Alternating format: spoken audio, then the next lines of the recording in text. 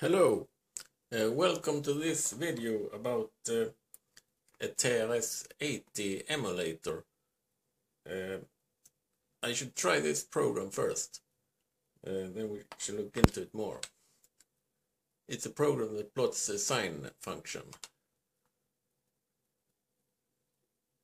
As you can see, it looks a bit strange here and there. For instance, here and here and here. Some points are very long here, or high. Now I press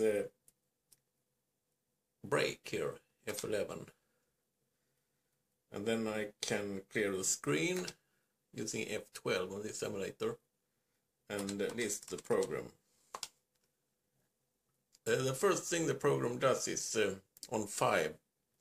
It's basic here. It's basic 2, level 2 for TRS-80.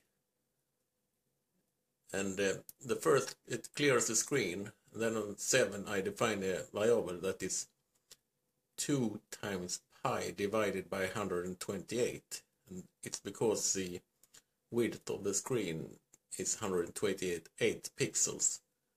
And that is 2 times 4 times arctan of 1 divided by 128. That is to speed up computation, because multiplication is faster than division and doing long computations. Then I have here a loop on starting on line 10 for I equal it goes from 0 to 127, and then I set the point on I, and then I compute an expression here, so I scale the sine function to the screen, and then I take next I, and then I print at 3, it's line 3, because I take 3 times 64, that's 3 lines plus 45, so it's about here this sinus text comes, and then I have 40 go to 40 just to not print anything. So, and then this, I had to use semicolon here because otherwise it deletes a line on the screen. So we can see this again here. But it seems to be buggy, and it does say here in the level 3 basic that it was Bill Gates that wrote everything. He's the author of level 3, so maybe he was the author of level 2 also. So it could be Bill Gates' bugs here, but it might also be some bug in the emulator. I don't know this yet. But it's a very good emulator, I think. I've not tested every function yet. I didn't use TRS-80 when I was young, because in Sweden they were not very common. They were also called Trash-80 because they suffer from radio interference, so they could easily crash. But this is very stable. So I should just show here how to edit a line here, because it has an editor here. Then you press space here,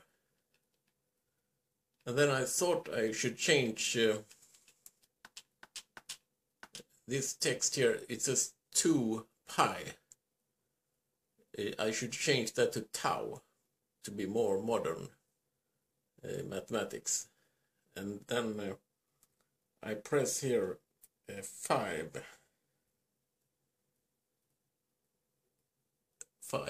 and D.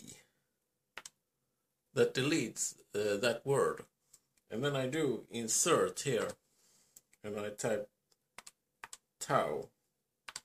And then there is a way to stop the insertion mode, but that doesn't work on this keyboard. I have a US keyboard, but I think they have to fix that in this emulator. Then we could edit this again, I think. I'll look at the program here. Yeah, now it says tau div 128. That's good. And then we should change line 22. So we should change that to tau there too. So I press space here to get forward. And then when you are at the start of the text you want to change, you press here the number of characters and D to delete. So I say 5D. And then I type I for insert. And then tau. And then I press enter. And then it types the rest of the line. So now we are changing it to tau div 128. So we should run this now here. Oh, it seems to work well. Yes, and I do this here. And then I could show here how to reset it. Because you use hard reset, you use Shift F9 on this emulator. They had a reset button on the back side, I think. Then memory size here, you just press enter and you get the largest memory. It computes it itself, but you can have less memory too. Then it says here RS L2 basic, RadioShack Level 2 basic, ready.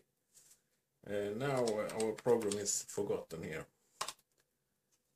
But they do have support for cassette and diskettes too in this TRS-80 emulator. I run it on DuinoMite. It's a small computer, which I should show here now. DuinoMite, it's called DuinoMite. So the DuinoMite is here. You see it here. So it's just a small computer, and then you have VGA and the PS2 connector, and this is just for power supply now. It's a USB power supply, but it goes to a computer. You use that when you program it. Then I have another that's just called DuinoMite, and that is here and here, and that has an extension board with VGA, sound, video, sound again, but another connector, and PS2. And that is very practical because this also has sound, but it's just pins, so you have to I think it's here. You have to connect them using normal cables, patch cables for electronics. But this is more comfortable. So I think this is a better buy, especially if you build it into some box or something. But this is also very practical. But right now this does not work because they have forgotten to program the bootloader. So I cannot, but I should fix that. So yes, I can try to write another program here. Well, I could reset it again using the reset button. This time it has so test memory size, enter. The screen complains here because it is a strange resolution, but it goes away after time. It has 64 characters wide and 16 characters rows. So you just type a program like this, and then instead of print you can shorten that like this. And then you can type here my name on the internet, oftentimes on GitHub and Scratch and other places. but on YouTube I think I have this name, mobile for you, and then I can do like this. Then I can do 20, go to 10, then we can list this, and then we can run this now. That was not very funny. So we have to do list here and edit 10. When we go to the end, it converts this question mark to print automatically. But it's a very interpreted basic. We insert semicolon. I'm not used to US keyboard, but I have 2 US keyboards. I have probably more too. Now we should run this again. Now it's a bit more funny, but not very good. So I break it here. Then we could add a line here, 15, and print a space there. See how that looks. That looks a bit boring because it doesn't move that much. So we edit that.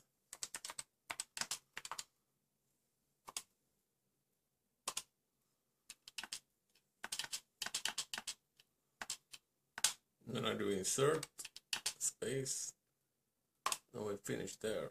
Now we run it again. Now it goes well here, but it's too fast, so we stop it again here, break it. And then I should put in a delay here. So I put in 17 for I equal 1 to 1,000, we could say. Then next, you can have several, but you have to use colon in BASIC. It's not C or Java. So we type here colon in BASIC. And then we check this out, see how that works.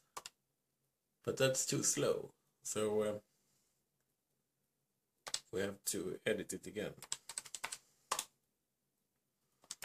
Maybe you could shorten these commands, but I don't know so much about this level 2 basic for TRS-80. But if you look here, edit 17. So I go here.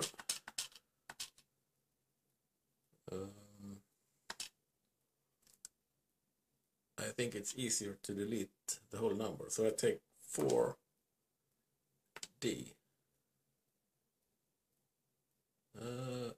Nothing happened.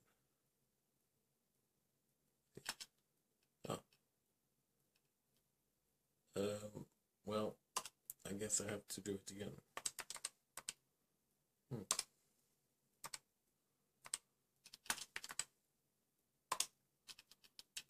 Let's see here. Can get here. Oh, I tried it. 4D. I deleted it.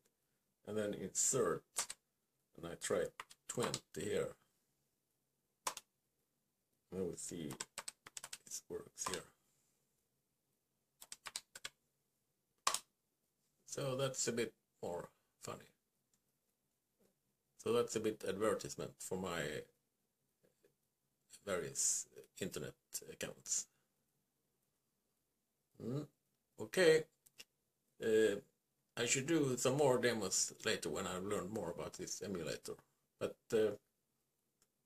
bye for now. By the way, this computer is very cheap. It costs like 200 crowns, about $20, I think, or 20 euros almost. Okay, so bye for now. Wait, I forgot one thing. I have another TRS-80 here, which is